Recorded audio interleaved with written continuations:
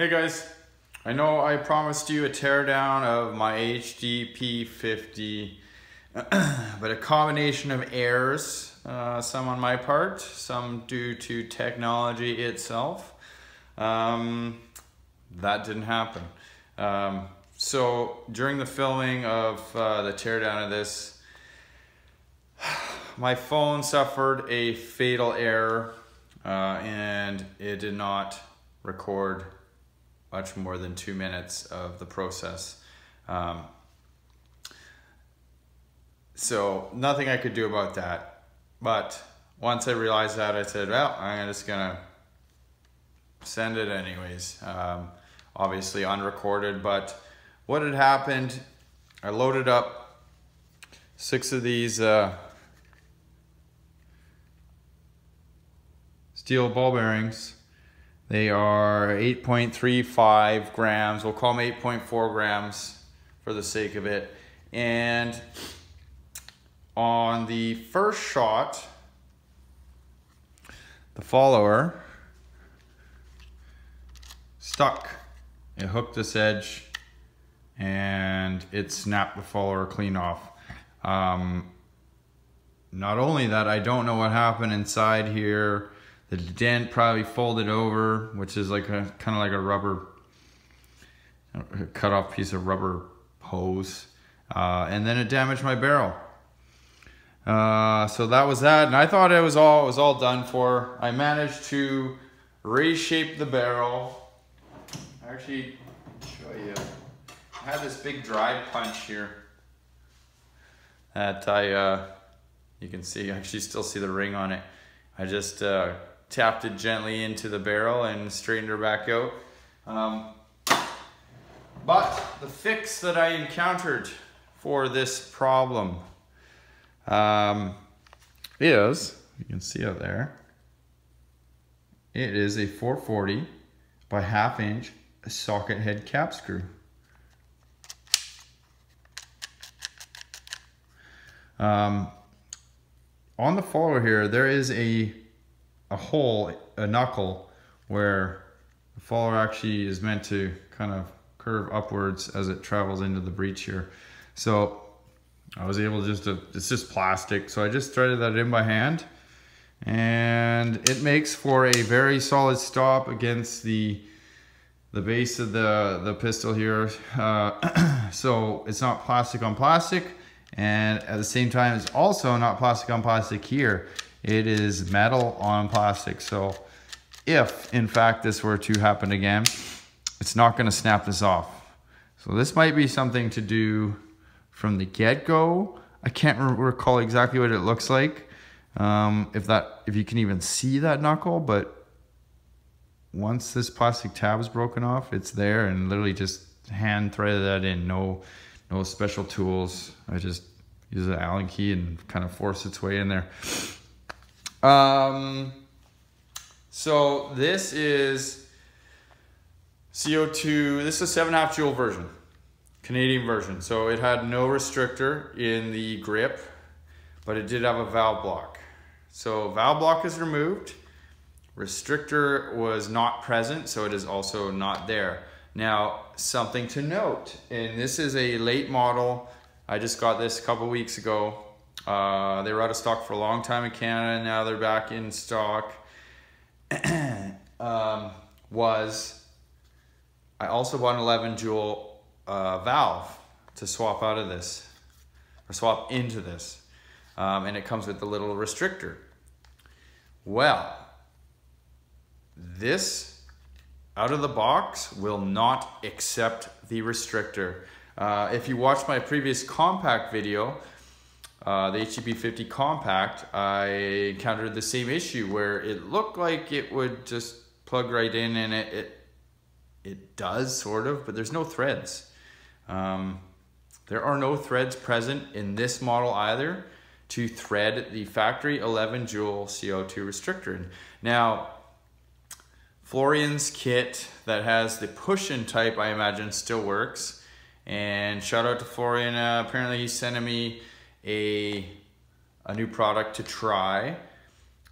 So I actually ordered another one of these. because this is going to become my prototype. I have some things to try, you know, kind of like that. I don't like to mess up whatever I end up with in the end. I want to be like the best of everything. I don't want it to be, I hack this one apart and, you know, I end up with this hokey pokey thing at the end. I want my end version to be the best of all my accumulation. So, any case, the 11 joule CO2 restrictor does not thread in to the 7.5 joule version. And I can't confirm that the Florian's kit, the push-in type does, but it would appear that it does. I don't see why it wouldn't. So we're gonna fire this. These are 8.4 gram steel ball bearings, 12.7 millimeter, 12 gram CO2, and that's that.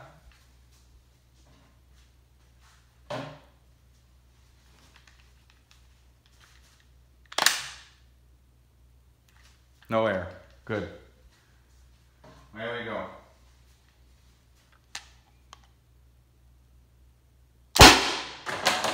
.210. Oh, I'm losing balls here. Aha.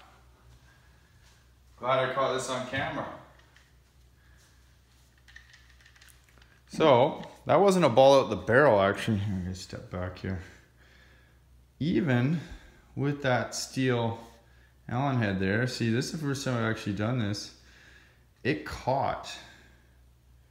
just caught the corner of that and jammed.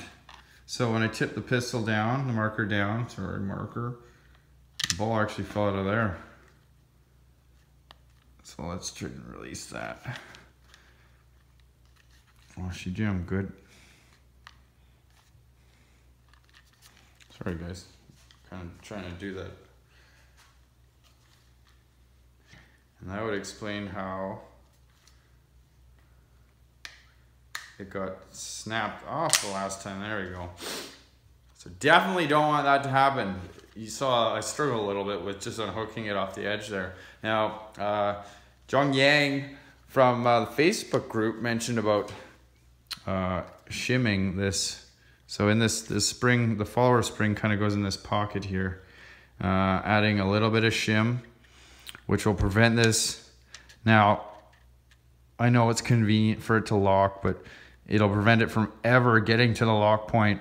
But while at the same time, you don't want to shim it too much that you can't load a full 6 balls in there. So it looks like I'm still gonna have to do that after all. 210 nevertheless. I don't know, that's probably like 16 joules or so. Where did I put my chrono? There we go. Now my yakin's probably gonna jump up here because it warmed up a little. 212, a little bit. 184. 172. 168. 162. And that was it.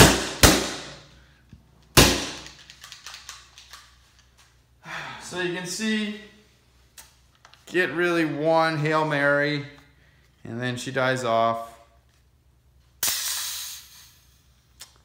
Those are heavy balls. I mean, for this size 50 cal pistol, I think it might be a little overkill. I would like to try the 4 gram steel cord riot balls to see how they do. But this is leading me down the road, so I've already damaged my barrel. I have some barrel material coming today that I'm going to try in here. And then we'll see what it goes.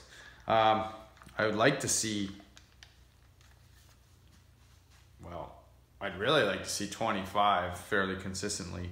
But I don't know if that's gonna be possible on just a 12 gram, at least not with those heavy balls. Definitely not, but I do look forward to Florian's kit. So I ordered another one of these because I want to give him a fair shake and not install it on some hacked up, well, I say hacked up, but pretty happy with how it's working now. But I want to test this kit on a completely unmodified, out of the box pistol, and I learned a lot from tearing this one down. I mean, for the price of 2 of these is the cost of an FSC. So I mean, if I ruin this one, I got a full thing of parts here. I know you guys, not everybody has that option, and that's why I do these videos, is to hopefully save some others the same headaches I am experiencing, being I'm new to this Umarex stuff with all their tiny little screws and plastic bits. But my intention is to make this reliable. Now, I love this system. It's ready to go, and since I've had this and it's been working, I just keep it. I got one in one drawer, one in another drawer, and it's almost like, you know, I just know they're gonna be there and you just slap them and go. I got my other armament placed around the home, but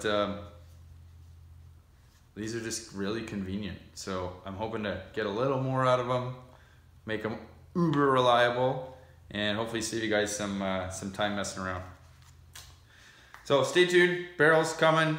That's gonna be trick if it works. So watch out for that.